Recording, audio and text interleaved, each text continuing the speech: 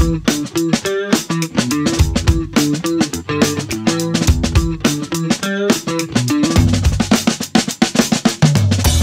guest today is Rocky Lhotka. Rocky, how are you? Very good. Good to see you. Good to see you. It's been too long. It has. Except for last week when we saw each other. Well, that's true. But until then, it was too long. In fact, I think the last time you were on my show, which was years ago, that was like 2 jobs ago. What are you doing for a living these days? Well, these days I work for a company called Zebia, and we do cloud modernization work, primarily helping folks get into Azure and GitHub, and so either modernizing their applications or modernizing their development process, and using GitHub and all the actions and all the cool stuff that's there. All right. So you're doing implementation, and you're doing design and architecture and all sorts of things like that. An awful lot of what we do is the high-level consulting pieces of that puzzle. And then we have other folks inside of Zebia that do the kind of scaled implementation when that becomes appropriate. So, all right, let's talk high level, because you just gave a talk on what was your talk? At DevSum here, my talk is on architecture and really focusing on something that I've been interested in and talking about for a very long time, which is how to build effective distributed systems. And of course, we started out with just running everything on one computer, and then client server of different flavors, and now and don't forget about service-oriented architecture. That's still kind of important. Maybe, and of course now microservices, and so that's why I say that microservice is kind of an implementation of SOA. I would like to think so, and that's how I talk about it. But the reality is that so many people approached SOA as something completely different.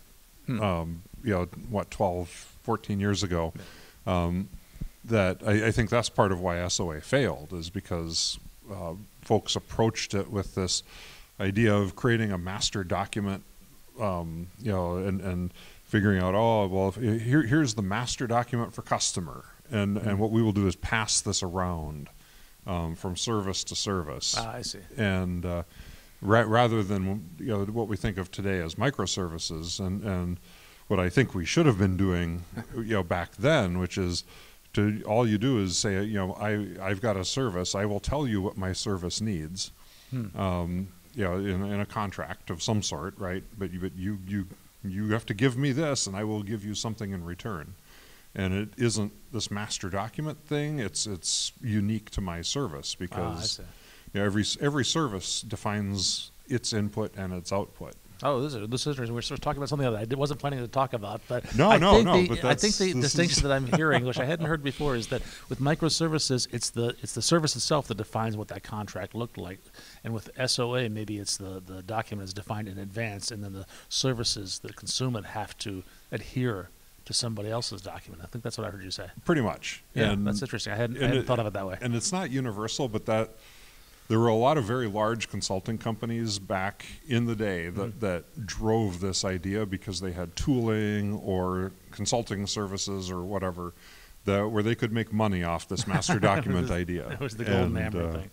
Well, all right, but there's so it's evolving, and I think let's get to the talk that you did at DevSum, which is I know the answer to this is how do I implement an enterprise architecture for a distributed system? And I already know the answer is it depends. Oh, of course it depends. I've been in consulting a long time, my friend. The universal consulting answer, exactly. The UCA, if you will. What does it depend on, and what are the options? Well, I think that when I look at this, if you're coming from a brownfield, which most people are. Brownfield meaning the application exists already. You've already got probably not just one, maybe hundreds of applications, and you're saying, I want to move to the cloud. And in that case, you actually have to step back and look at your application portfolio. And step one, in a lot of cases, is identifying what is it that you actually have today. Where does it run? Is it important to the business? What kind of technical debt or liability does it have? Would it benefit from going to the cloud? All sorts of things. And and this is all critical. And companies that I've worked with have discovered ancient VB6 apps that they had forgotten about, but Sure. still get used once a quarter or once a year, and without them the business can't function. Yeah, sometimes Excel. Oh, sometimes documents. Excel or an Access. I mean, it's one in particular. And then the next step is, okay, find the source code, make sure you have all the things necessary to think about migrating. One of them did not have the source code I've because experienced that. the developer that wrote the thing had left, retired long ago. Their PC had been recycled, and the source code was There was on one PC. People didn't use source controls Right. 20 years ago. Yep. It wasn't common. So, so what you come out with, though, at the end of this, hopefully, is a catalog of all of your software assets, and you know then which ones have high business value, low business value, which ones have high tech debt or low tech debt, relevant or relative to a migration process. So maybe just prioritizing which And ones we you need to can do start first, which ones do we not need to do at all, maybe. Well, yeah, and some of them you might, 20 years or 30 years might have gone by since some of these things were created. Well, today you might be able to find a software as a service vendor that does the thing that you had to write by yourself 20 years ago. Yeah. Right. So sometimes you're like, oh yeah, we don't need to migrate this at all because we can just go buy it off the shelf, or we can get a cloud-based vendor. Other things will just keep limping along. We'll lift and shift them into a virtual machine in the cloud, which doesn't really gain us anything other than arguably we're in the cloud. And other things we're going to rewrite or modernize in some way to actually make them either somewhat cloud native or entirely cloud native. Okay. Define that word, cloud native. Well, I think, and I was derisive already about the whole lift and shift thing, right? Where my software today runs on a server, and I can take it out of my server in my data center, and I can run it in some cloud vendor's virtual machine. Sure. All you bought is you don't have to buy and maintain the hardware anymore. That's right. But I still have to maintain the operating system and security patches, all the things. And so I really didn't gain anything substantial. But yeah, so when I think about cloud native, I actually think about the 12 factors, 12factor.net. It's a website that has been around now for quite a long time that has 12, what I think of as patterns, that if you follow these patterns, then your software will likely take full advantage of what the cloud has to offer in terms of elasticity and lower cost, and maintainability. And these patterns have to do with how your application starts up, how it shuts down, how it manages configuration, how it manages memory, how you manage your source code. So it has to do with your DevOps pipeline. So these are not coding patterns. These are behavioral patterns. Okay. And what I find interesting is if you look at the evolution of .NET, for example, from the old .NET framework to modern cross-platform .NET, as that occurred, many of these patterns got incorporated into modern .NET. Okay. So like the entire configuration subsystem that existed in the old .NET framework is different now, and the new one supports the patterns and practices that are part of the 12-factor model. Okay. So help me with the 12-factor model. This is do I apply all 12 factors, or is it an option to choose the one that's appropriate for my application? Well, here I think we come to a greenfield versus brownfield. Again, so brownfield being where you've got apps, and greenfield where I get to start from scratch in that rare and precious case. Yeah, you've got a lot more options if you're building everything from scratch. So if I'm building it from scratch, I would definitely try to achieve all 12. Okay. Absolutely.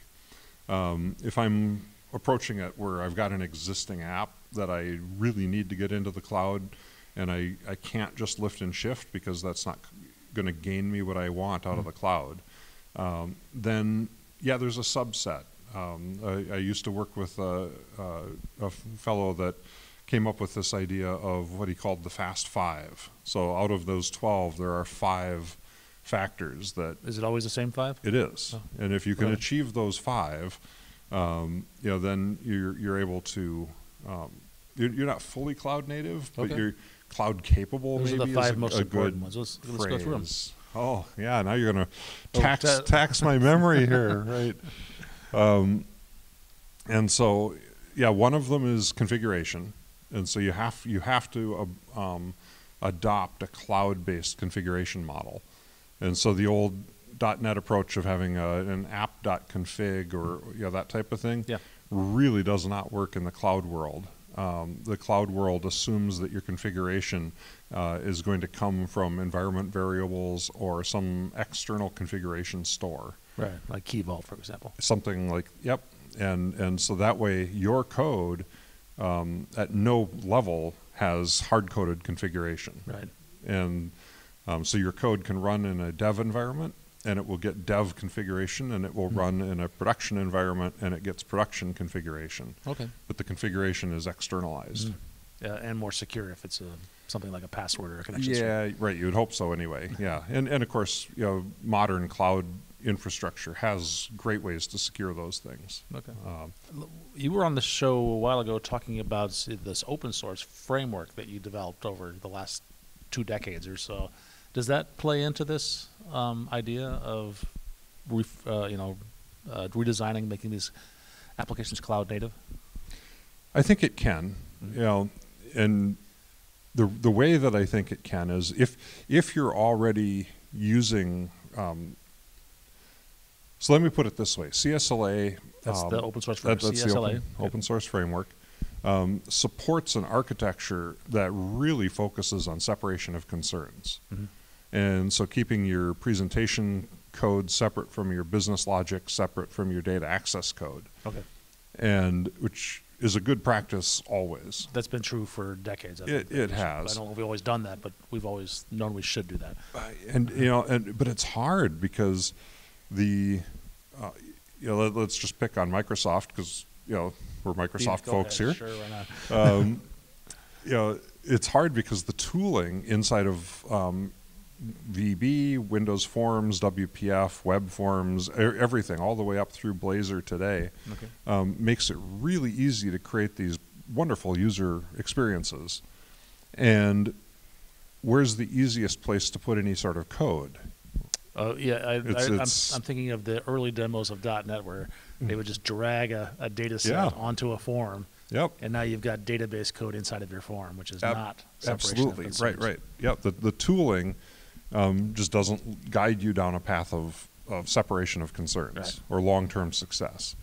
And the real, I guess, niche that I've tried to fill with the open source framework with CSLA is to elevate the concept of business logic to the same level as a UI framework or a data access tool. So you think we've got these fantastic ADO.NET or Entity Framework or different tools to talk to databases, and we've got all of this fantastic UI, whether you Razor Pages or Blazor or Maui, whatever, to create user experiences. But there isn't a place that helps you create maintainable, repeatable business logic. Okay. And that's where CSLA steps in. And that is where CSLA steps in. And so I'm giving all this background with the intent of saying that what really makes modernization hard for most folks is that their business logic is buried in the UI. Right. Some people have it buried in stored procedures, which arguably is better, maybe, but it has its own set of drawbacks. Right. But yeah, if your business logic is in your controller or if it's in your button click events, it's hard to test that button click event because you have to load the form to test it. It is. It's hard to test. And then when you say, well, I want to shift from being a monolithic WPF app to being cloud based. Now, you're saying, okay, I want part of my app to run in services in the cloud. Yeah. And so now you've got this monumental task of teasing out the business logic that's buried in the UI. Sure. So you can actually pull it out into services. Yeah, there's a lot of even if you want to just switch to a web-based app versus a Windows Forms app or a WPF app, it's that makes that hard as well. Intractable. I'm beating a dead horse, I know, but separation of concerns alleviates a lot of those problems. outside of the this cloud. and so this is where CSLA, in my mind, has always been the focus, is to say, yes, there should be a completely separate place for your business logic. So you could, in theory, at least rip off your presentation layer and slap on a completely new one. And your business logic changes little or not at all. And your data access logic, which is even further down the stack, doesn't change. And so you get the, and so then you translate this into moving from, let's say, an older style WPF app that's talking directly to a database. And you say, oh no, we're going to go cloud native. We're going to set up an app server with some microservices. And this becomes a whole lot easier if you already had your business logic separated. Right. If you don't, which most people don't, then here's a great opportunity, because you're already basically going to have to rewrite a lot of your code to tease out that logic. Now is your opportunity to look at some sort of structure for your business logic. Might be CSLA, it might be something else. It's all good by me. The point is that don't just randomly do it. Think about it and do it in a intentional way that's going to help you. These enterprise apps live for 10, 15, 20 years. And right. So this idea that we're in a hurry, which we always are. We have no idea that this is going to be we're under running deadlines, this for 20 years. But I assume we need it by Tuesday. That's I call that the pit of success, right? You write an app. You were told by the stakeholder, we just need it's a stopgap. We're migrating from this one enterprise system to this other enterprise system. It's a 2-year migration. We just need this for a 2-year stopgap. And 20 years later, the company is still running on this stopgap. So I guess over my career, I've learned to treat everything as though it's mission critical. Tell me about just the process of what kind of questions you're asking when you come into a client that wants to migrate something and make it more cloud ready. What kind of things do you need to know about the application? Well, there's two pieces. One is, what's the business driver for it? Okay. Right. What's their pain that they're feeling right now? Is it because it doesn't scale? Is it because the CTO went golfing with somebody and they were sold on a cloud vendor? Or that's cynical. I'm sorry, but there's truth to that, right? They read the magazine article in the airplane, came back and said, "Kubernetes, we got to do Kubernetes." Got to do Kubernetes. But usually there is a business driver somewhere behind this, right? It's too slow, or we're worried that our competitors are going to produce something better than us and leapfrog us, like Uber and Lyft have done with taxis. Right. There's a lot of examples. Then you start looking at the existing technology and say, okay, how is this thing built? How intertwined is the code base? Or how clean are the separation of concerns in the existing code base, which is a spectrum, obviously. Depending on the business drivers and what we're trying to gain, lift and shift might be a good enough answer. Okay. Right, just getting out of my own data center into the cloud, because I get a lot of, even though I'm probably not going to save any money per se, but I'm able to tap into some of the fault tolerance and other features that something like an Azure provides that I might have in my data center, but a lot of us don't. Right. Right. And then it also might be step one. And that might be step one. You might tease out the separations of concerns later on. But a lot of times what it amounts to is it's like we can't move fast enough, because in order to change some of our code, we have to rebuild the entire app. And often, though, what I find is that most of the app isn't changing very fast. Right? You look at an enterprise app, they're usually big, right? They're hundreds or thousands of screens. And most of them probably haven't changed for a decade and won't change for another decade. So you need to figure out what are the parts that need to be flexible. Exactly. And there's no sense throwing money at creating microservices for maintenance screens that get run once a year. And you know what I mean? But there's other parts of the app that are causing us pain because there's maybe regulatory changes that are happening on a regular basis. and we need to be able to respond to those, or pricing changes, or different things like that. Pulling those pieces of logic out into a separate service can really gain you a lot in some cases, because now that becomes something you can maintain in a much more agile way, even though the 90% of your code is still the monolith. Okay, you said there were two reasons. I think one was the what's the business driver? Is the second one prioritizing in this way, or is another one? Oh, the second one is really a tech drivers. Maybe you're and this in my career has been something that's driven change numerous times, right? Where a platform just effectively goes away, like FoxPro. I'm an old FoxPro guy myself. Yeah. I have a fondness for it still. I know so many people like that, and this was early in my consulting career. Why we rewrote a lot of FoxPro apps into VB and then into .NET, because FoxPro effectively went away. Right. And now we're looking at, Microsoft is committed to maintaining the .NET framework for a very, very long time, but maintaining and innovating are two different things, sure. Right? And so I think in the .NET space, we're in a similar spot where if you're targeting and writing your code against the .NET framework, over time you need a strategy to get to modern .NET. And so that too is a tech driver that separate from a business driver.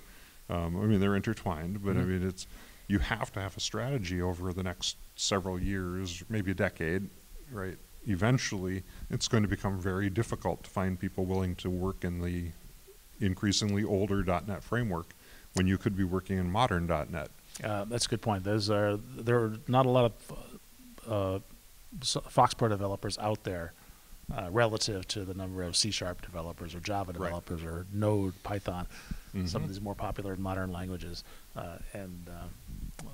so they become expensive. That's yep, and there are companies that pay that, right? And there are companies too that especially just offshore, you've got a massive COBOL code base. Well, there are people that will maintain that for you for a price. But then also you're not taking advantage of the modern languages are evolving, and they every year C# has new features added to it. Well, right. Nobody's adding anything to COBOL as far as I know. Probably not. I actually don't know. That's my guess. It's probably a valid assumption. We're just about at time. Is there anything we haven't covered, I think, that's really critical to this? I know you could talk about it for a long time. No, I think we've covered a lot of ground, and I just think that all of this is quite exciting. Part of the attraction to me, even with as much gray hair as I guess I have now, of being in our industry, is that it doesn't stay the same. Yes. And I think it attracts people that want to continue to learn and want to continue to innovate. And the exciting thing is that the technology allows us to do that, and there are business drivers that enable it as well, right? And that's important, because those are usually the people that write the checks. Correct. And technology is fun, but business pays the bills. And so I guess in short, I find this all exciting, right? This move to the cloud, whether that be Kubernetes or other type of cloud-based fabrics, and the capabilities that exist right now today that I dreamt about, and I'm sure a lot of people did 15 or 20 years ago. It's like, I wish that we had this. Well, in a lot of ways we do today, right? And of course now you start modernizing your software into the stuff of today, and you're like, man, I wish it did this. Well, the cool thing is 15 years from now, it probably is going to do this too, That doesn't mean no good, but some of our listeners maybe. It's fun. Rocky, thanks so much. It's always a pleasure. Likewise. Thank you.